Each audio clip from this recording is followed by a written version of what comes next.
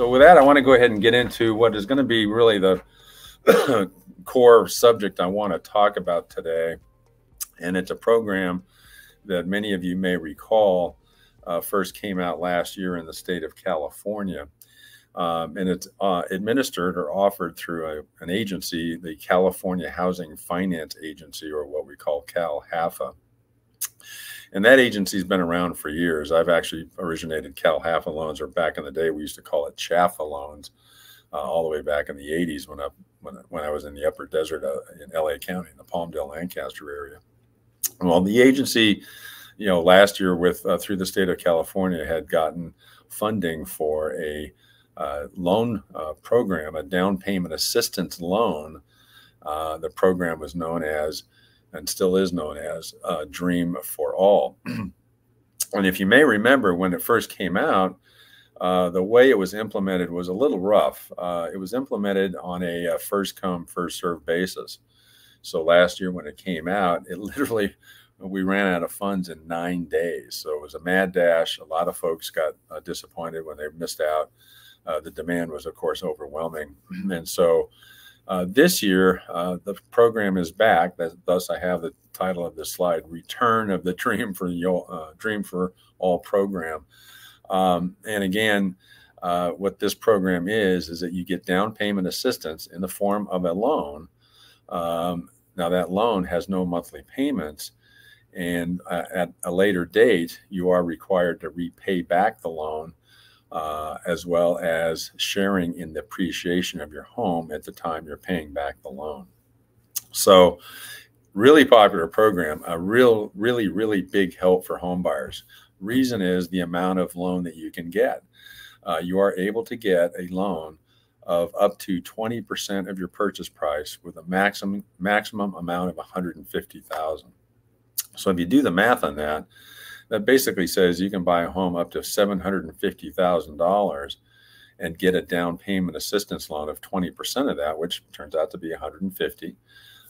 And so, of course, with that down payment assistance, you only need a loan amount to purchase that $750,000 home. You only need a loan amount of $600,000. So that's how powerful that is. That's how much of a how big of a size of a loan you're getting to help you with that down payment.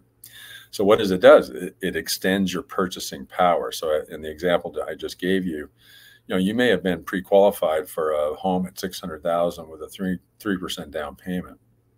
So effectively, your loan amount's about just under $600,000. Well, with this program, even with you being approved for a $600,000 loan amount, now because you can get a grant, or not a grant, a loan of up to 20% of the purchase price, and at $750,000, that's the maximum $150,000. That means now, when you thought you can only buy a home for $600,000 with 3% down, now you can buy a home at $750,000, get that 20% loan from the Dream for All program. Still need a $600,000 loan amount. So there you go. Now you're suddenly not buying at $600,000. You're now buying at $750,000, and yet your monthly housing expense is really going to be the same. Why? You're not having to make a payment on that $150,000 Dream for All loan. So that's how it extends your buying power to a higher price level. And in this example, you are saving over $900 a month in monthly housing expense and monthly payment, because you're not having to make payments on that $150,000 loan piece that's covering your down payment. So again, in terms of the loan, it is a loan. You do have to pay it back, but there's no set term or timeline to pay it back. You pay it back, under different scenarios. You sell the home, obviously you're going to have to pay it back, and that's going to be the most common case. How do you pay it back? Two things. One is you have to pay back the original loan amount that you were given. So again, in our maximum example of $750,000 purchase price, where you're getting a $150,000 Dream for All loan, at a later date when you sell that home, and assuming it has appreciated, you would be paying back the initial $150,000 loan that you were given, as well as 20% of the appreciation gained since you purchased and financed the home with the Dream for All program.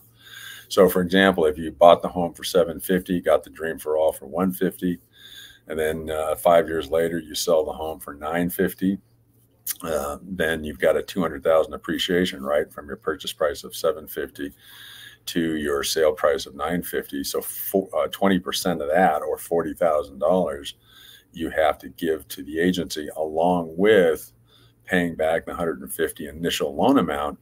Add those two together, it's 190,000 that you would pay back to the agency at whatever point in the future you sold that home with the $200,000 of appreciation. If your income for this program is under 80% of the area median, then your payback of the loan is your original loan amount and only 3/4 of the 20% of appreciation calculation. So you get a break if your income was under the 80% area median at the time you got the Dream for All program. So that's a big help there.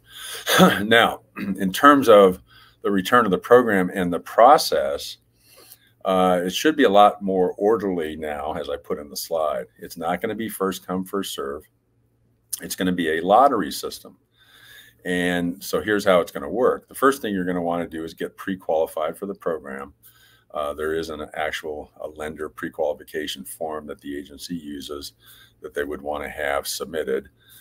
We can help you with that. So you first get pre-qualified for this program, and you get the pre-qualification form or certificate.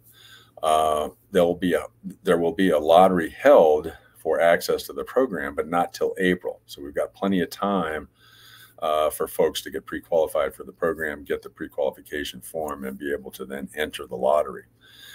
So the lottery will be in April, and the lottery, at that time, what the lottery is going to do is it's going to give you access to getting a voucher. The voucher is what you're going to use to reserve the funds you need, and then you have 90 days from that point to find a home and get under contract, open escrow with this program by being under contract within that 90-day period after you successfully get a voucher as a result of the lottery. So again, that should be a much more orderly process relative to last year when it was first come, first serve. A lot of people lost out, a lot of unhappy people, stressed out people. So this should make it a lot more orderly, I hope, and keep it a smoother situation for everybody. Now, there's a couple of requirements about there, at least one requirement that's kind of new. First of all the borrowers in this program, so if you have multiple borrowers, all borrowers have to be a first-time home buyer.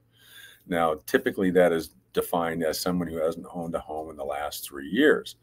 Now, that's still the case. All the borrowers have to be first-time home buyers in terms of meeting that, not owning a home for 3 years definition. But in addition now, there's a first-generation home buyer requirement.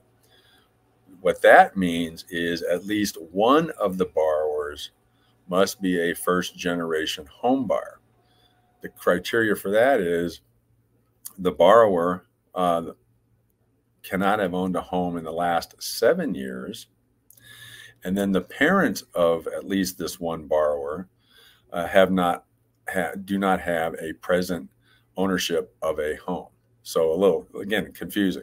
All the borrowers have to be first-time home buyer, not owned a home in the last 3 years, but then at least one of those home buyers have to be first generational, which means they cannot have owned a home for 7 years, and their parents cannot currently own a home. I know it's a little strange, a little hard to follow, but that is a new requirement of this program. And I think, again, it's really trying to focus and kind of narrow and apply the focus on folks who truly are first time in home ownership. That's really what this program is trying to serve. You do have to meet income limits, and those income limits vary by county. And what's interesting is this year, the income limits for the Dream for All program specifically have been lowered over the overall CalHFA, the agency's first-time home buyer income limits that they have for all their other programs. So the income limits for this Dream for All program have been lowered. For example, in my immediate county here where we're headquartered, we're in Palm Springs, that's Riverside County. The maximum income limit to be eligible for this program is $149,000 a year. That's the household income. San Bernardino, the same thing. San Diego's a little bit higher. LA County, interestingly, is only 155,000. So that's going to be kind of a tough limit for parts of that county for sure. Orange County is a little over 200. If you need to find out for your particular county, get a hold of me or contact us, and we'll be happy to give you the chart of the limits throughout the state of California. But again, keep in mind these income limits are lower. That could make it a little bit more of a challenge to qualify for the program for that first mortgage that you do have to get in conjunction with this loan, this straight loan that you don't have to make payments on. And again, as I've commented on at the beginning of this slide, this really is a good program for extending your purchasing power. It can get you a loan of up to $750, or get you a home up to $750,000 with $150,000 of down payment assistance. That should make a terrific difference in helping, in particular, first-time home buyers achieve home ownership in an affordable way. And we're happy to share this program with you. You're going to see a lot about it. There's going to be a lot of videos on YouTube and TikTok, I'm sure, and everywhere. So if you're at all interested, you're a first-time home buyer, this would really be something to get involved with as soon as you can. And we're here to help you make it as smooth as possible.